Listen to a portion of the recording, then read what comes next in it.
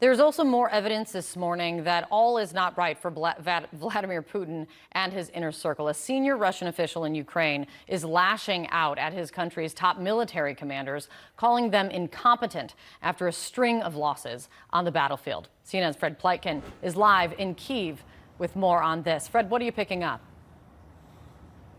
Hi there, Kate. Well, we are picking up that there do seem to be rifts within the Russian leadership as far as the prosecution of this military operation that the Russians have started. Obviously, the war here in Ukraine. And you look at, for instance, some of the close allies of Vladimir Putin, like, for instance, Ramzan Kadyrov, the strongman of Chechnya, who for a very long time, since things have been going wrong for the Russians on the battlefield, has been saying that big mistakes have been made and has been urging the Russian military leadership to do things differently and quite frankly, to hit Ukraine even harder than they have in the past. The big question is whether or not the Russian military is capable of doing that. And the person really under fire a lot right now in Russia is the defense minister, is Sergei Shoigu. There's several sides that he's catching a lot of flack from. It was so interesting to see because you really don't see a lot of this criticism out in the open as much as far as Russia and pro-Russian forces are concerned.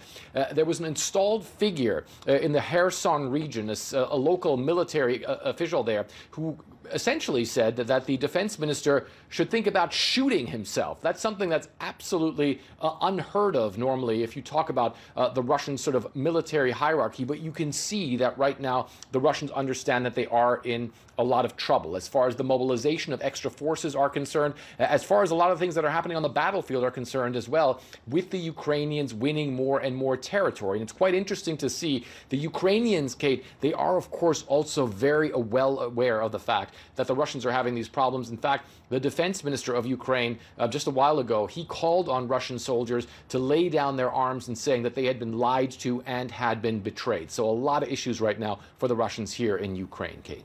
Absolutely. Fred, it's good to have you there. Appreciate it. Joining me now for more on all of this, retired Army Brigadier General Peter Zwack. He served as a senior U.S. defense attaché to the Russian Federation. And Simon Schuster, he's a Time magazine correspondent who's written extensively about Ukraine and President Zelensky. It's good to have you here. Simon, so let me start with you. Just what we were talking about off the top, which is Biden's warning, and Arlette was talking about kind of what she's hearing from sources within the administration now.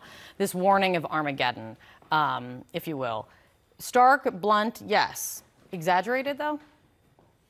Well, I think 1962 with the Cuban Missile Crisis was a lot more dramatic. There, I think we were talking about a kind of spiraling exchange of massive nuclear weapons, city buster bombs between two superpowers. Mm-hmm. You know, here we're talking about something quite different. Putin has been warning repeatedly, and his allies have been warning about the use of tactical nuclear weapons, which would be kind of battlefield nukes that Russia could use potentially to attack a Ukrainian military base, or potentially, you know, the decision-making centers in Kyiv that Putin has also talked about potentially striking. So the government quarter, right, President Zelensky's office. You know, these are also nightmare scenarios, but I do think that the Cuban Missile Crisis was more dangerous and much closer to the brink of, you know, total annihilation for the world. And it's interesting to see the way President Zelensky has responded to these threats. Mm-hmm. He's basically saying to President Biden, okay, if you think we're that close to the brink, then do something about it. So take preventative action by imposing sanctions, by giving more weapons and defensive weapons to Ukraine, such as anti-missile systems, for example, so that Ukraine can defend itself, and that would potentially dissuade or deter Putin from taking that step. So I think Zelensky very, very cleverly is passing the buck back to President Biden and saying, if you see Armageddon afoot, then you better take some action and help us even more. That is interesting. General, can you speak to what would the use of a tactical nuclear weapon on the Ukrainian battlefield look like? Yes, just following your first question, remember that President Biden was a young adult during the Cuban Missile Crisis and 1962, and I think he and among many of us old Cold War guys just thought we would never, just committed ourselves never to come back to this, and here we are.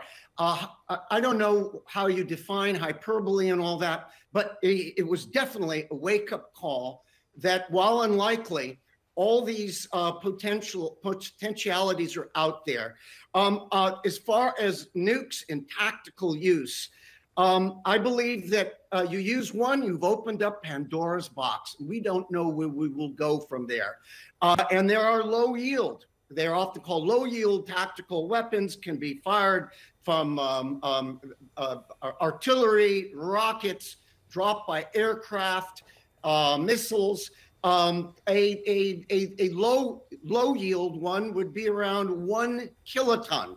How about 1,000 tons of TNT, approximately? Hiroshima and Nagasaki were hit in 1945 with 10 to 15 kiloton yield devices, much bigger.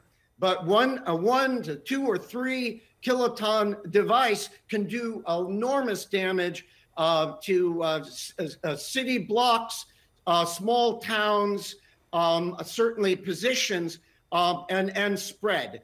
The Russians have estimated 1,500 to 2,000 of them in small yields. But as I said, you drop one, I think you've opened up Pandora's box. I think the Russians know that.